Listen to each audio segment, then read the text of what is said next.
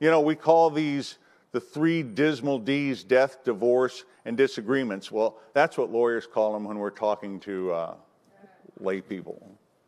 When we're at the country club, sipping our drinks over our 2-hour lunch after coming in from the golf course, we call these the three big dollar Ds. They are the grease that keeps the big gears of the legal machinery running smoothly. My goal here today is to keep you from being grease monkeys. Okay? I want you to take these things to heart. This is the money stuff. When I was a young man, I wanted to be a stand-up comedian, and somebody pointed out that I was German and that Germans aren't funny. And so I looked around for another profession, and I did the next best thing. I became a trial lawyer. Now, you just don't become a trial lawyer. You have to have clients.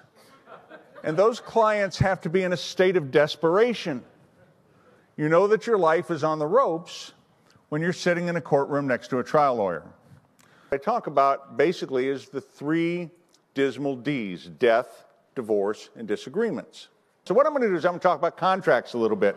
So we'll talk about divorce a little bit, because your speaking business is an asset. It's a business. It's valuable.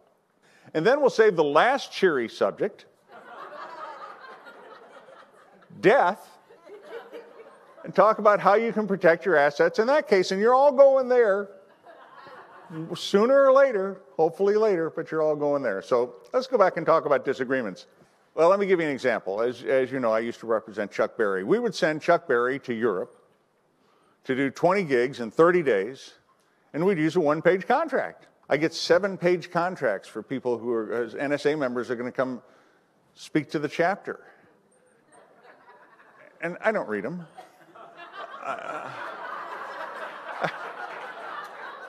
I sign them and I send them back. I'm an expert in divorce. I have handled divorces for over 20 years. I quit doing them a long time ago, quite frankly, because they weren't remunerative enough. I've also had plenty myself. First of all, a bunch of you are out there saying, well, divorce, harumph. I love that word, harumph. Harumph. A divorce is never, I'm not even going to listen to this, because a divorce is just out of the question for me. I'll never be divorced, and then the rest of you I know are married. So rather than talk to you about prenuptial agreements, I'm going to use what we trial lawyers call demonstrative evidence, and I have 2 volunteers. Would you all come up here, please? At one point, oh, here we go, thank you. And you are? I'm Carolyn. And? Carl. Carolyn and Carl are volunteers, and I thank them for that. Carl, that's for you. Carolyn, that's for you. Now, Carl, what does that say on the front of your envelope? I'm a songwriter. Wonderful. And Carolyn? My speaking business. Okay. Well, by the power granted to me by the National Speakers Association, and for this demonstration only, I now declare you man and wife. Oh, cool.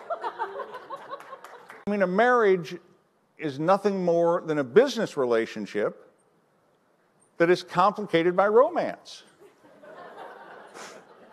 Look, if you have an honest and open discussion with your spouse about your finances, it's going to leave more time and space for romance. And that's really what we all want, isn't it? Divorces are really procedures to break up a financial arrangement. The idea of a divorce is to get through it in the best financial shape as possible. I told you these are 3 dismal Ds, but there are things that you really have to pay attention to if you want to protect your business and you want to protect your assets. I have won the wife lottery, by the way. I have the most wonderful wife in the world. Thank you, thank you. I had to buy a lot of tickets. But think about it. If suddenly you were disabled, what would happen to your business? Have you planned for that? Now the end is near. And as you face the final curtain, your estate plan, your will, is like your last keynote.